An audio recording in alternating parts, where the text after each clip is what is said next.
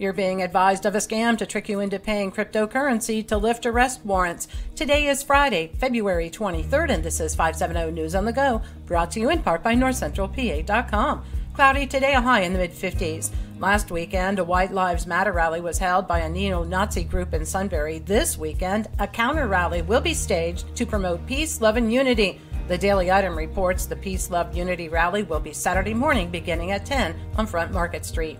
The United States Attorney's Office is alerting the public about a nationwide scam to trick unsuspecting individuals into paying cryptocurrency to lift non-existent arrest warrants. Targets of the scam have received forged court documentation stating that they're being investigated for payroll protection program fraud.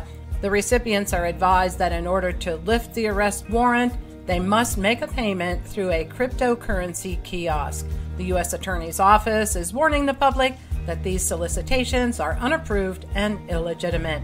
An accused Williamsport drug dealer is indicted on federal charges. Police allege 30-year-old Victor Gibbs ran a methamphetamine and cocaine business in the city. The indictment covers charges pending in Lycoming County Court over several controlled buys. The Lycoming Law Association is hosting a Wills for Heroes event. Volunteer attorneys will provide basic estate plans to Pennsylvania's first responders, veterans, active military members, and their spouse or partner at no cost. Wills for Heroes will be held March 16th at the Old Lycoming Township Volunteer Fire Hall. Reservations are required. More information can be seen at www.lycolaw.org. State Patty's Day is being celebrated this weekend in State College, and the Borough and Penn State are making preparations to curb problems. The student-created holiday is centered around drinking. State, local, township, borough, and university police will be maintaining a strong presence throughout the weekend. In addition, the borough manager and the vice president for student affairs once again requested that bars not offer State Patty's Day drink specials, extended hours, or themed promotions.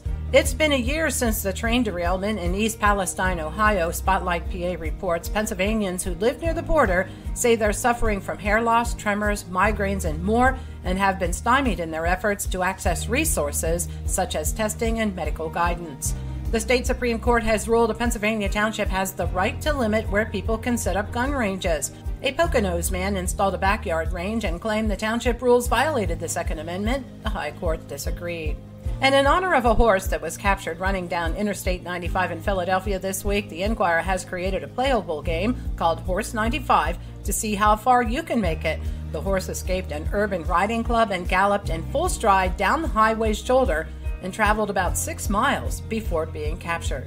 For the latest in news and events, head on over to NorthCentralPA.com. I'm Liz Brady, and you're up to date with 570 News on the Go.